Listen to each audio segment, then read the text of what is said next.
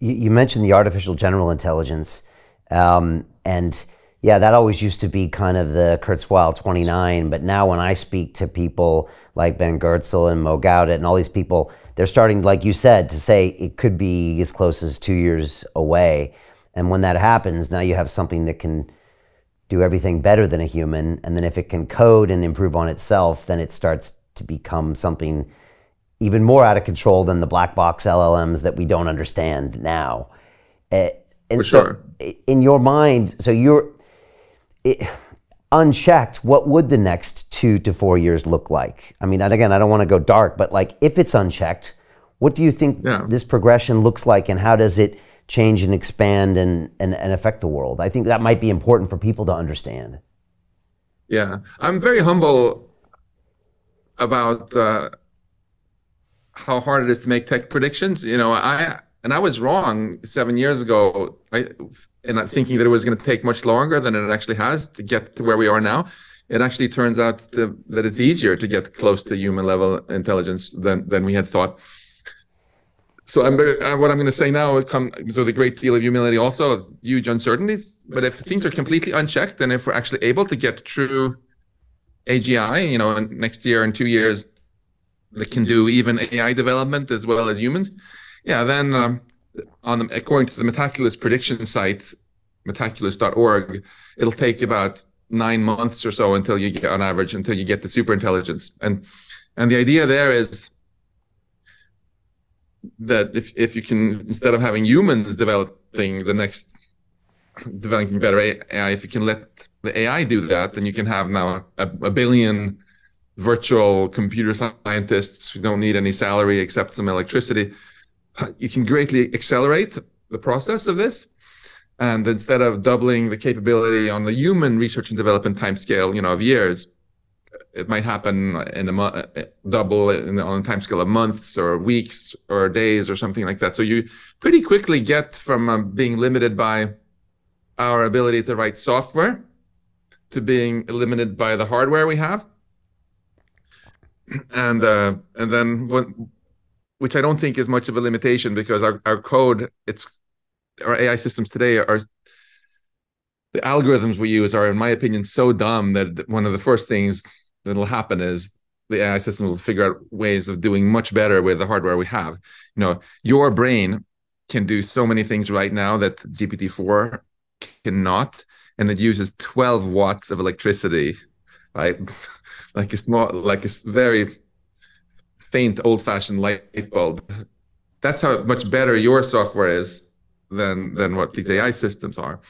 And then in a pretty short order, you can also start having, of course, the machines figure out how to make much better hardware.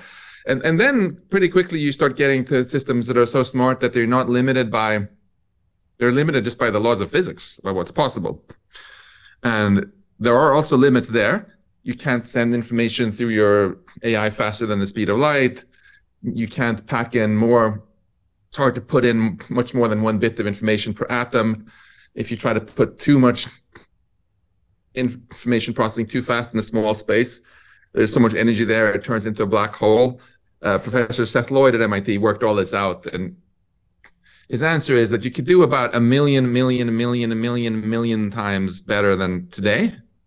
Okay. According to the laws of physics, so that's 1 with 30 zeros, which is way farther beyond, you know, our human intelligence than we are beyond the cockroach. So you might end up then in the fastest kind of scenario within a matter of years, maybe 5 years from now, maybe 3 years from now, maybe 10 years, maybe go a little longer if you think tech is really hard. When we are like the cockroaches among these godlike intelligent entities that have been created. And this is this would be the culmination of a process that's been going on ever since life started showing up on Earth over 1 billion years ago, where things got more complex and smarter. And then, of course, gradually it's gotten faster and faster, because we always use today's technology to build tomorrow's. We got the Industrial Revolution, things went faster. Now we're getting machines to help us with more and more. We're already having machines helping us write code faster than before with these co-pilot systems. And so then the question is that good for us humans, or is that bad for us? And I think by default, if we don't solve the safety problems first, it's obviously going to be bad for us. We can't compete with these things. So if we're forced to compete, we're going to lose. There won't be any humans. It's not like the machines would have anything particular against us, but like, why are there no mammoths left? Why have we chopped down half the rainforest? It's not because we hate trees. It's just that we had, other goals that weren't aligned so much with the denizens of the rainforest. And, it's just really inconvenient to have to share the planet with much more intelligent beings. And people sometimes ask me, like, how exactly would much smarter machines figure out how to kill off humanity? Well, I mean, if you ask a mammoth, or if you ask the black African rhinoceros why we humans drove it extinct, they couldn't have understood even how we would do it or why we would do it, right? Right. They would probably be like, we've not done anything mean to the humans. Why would they kill us? Well, how could they have possibly guessed that some humans thought that by eating ground up rhinoceros tusk horn, that it was gonna improve their virility, even though the medical journals disagree? How could they have guessed that, right? Or how could they guess that they were going to get killed by some fast-moving little piece of metal that came flying at them at high speed? When that wasn't even part of their world. If we're up against something more intelligent and it wants to get rid of us, it'll be in a way that we can't even imagine, and probably for a reason also that we can't imagine. The basic point is just, right now we still have it's within our power to decide whether we even want to build these things or not. And what I'm saying is incredibly simple. Let's not build them until we've convinced ourselves that it's gonna be good for us. People sometimes say, "Oh, it's inevitable, so we should just do it anyway." That's a conflation of is with ought. And the only reason seems inevitable is because people aren't aware enough of the cliff that we're driving from, right? It's not in the interest of hardly anyone on this planet, except maybe some tiny fraction of suicidal people who want to take the rest with us to do this. And I'm very hopeful that conversations like the one that we're having now can help people appreciate that really, A, it's not in our interest to rush ahead with this. B, of course we can stop it if people are just aware of what's happening. And C, I'm not sitting here saying that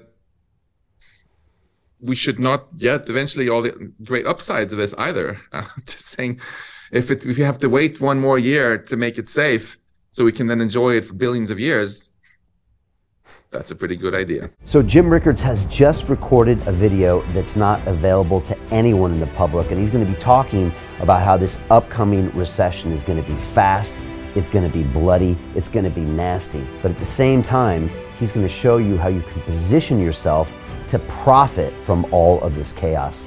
Now, we've made this video only available to our viewers. Go to londonreal.tv/Jim. Watch that immediately.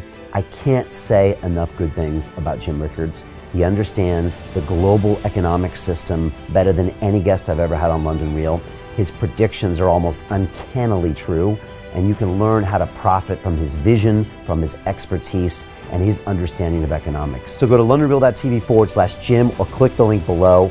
It's an excellent, excellent look on what's going to happen in the future and how you can position yourself to profit from that. Jim is one of the best in the business, one of my favorite guests on London Real, and he's very, very good at predicting the future and showing us all to profit from it. So click the link, and I hope you enjoy.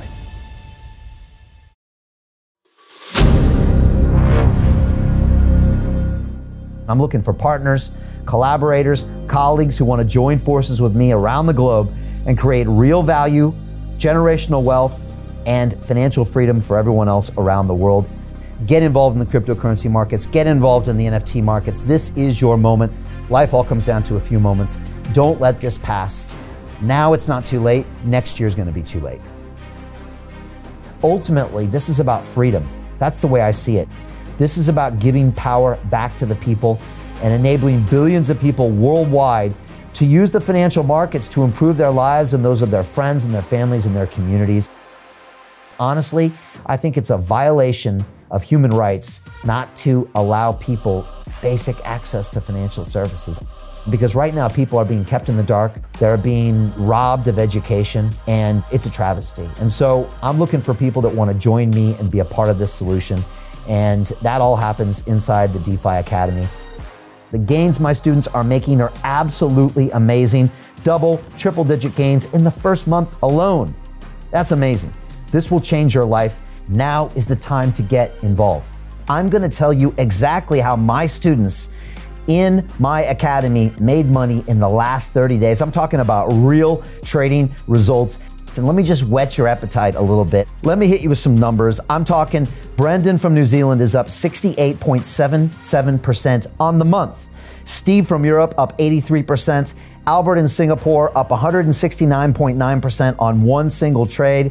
I got Susan up 153% on her call options alone, also rocking 139% returns and 442% returns as well on individual trades. These are people that are changing their financial future in the last 30 days, but it's based on trading discipline. I've graduated over 500 students from inside my academy from over 54 countries around the world. It's amazing. When it comes to crypto, DeFi, and blockchain, we love this space. We truly believe it's the future. This is down to our core. It's authentic to what we're doing, and everybody can tell through the camera because you can't make this stuff up. If you're watching me now, wherever you are, I implore you, take 60 seconds right now and join my academy. Apply today. Now you've got a chance. Life all comes down to a few moments. What are you going to do? What's the choice that you're going to make?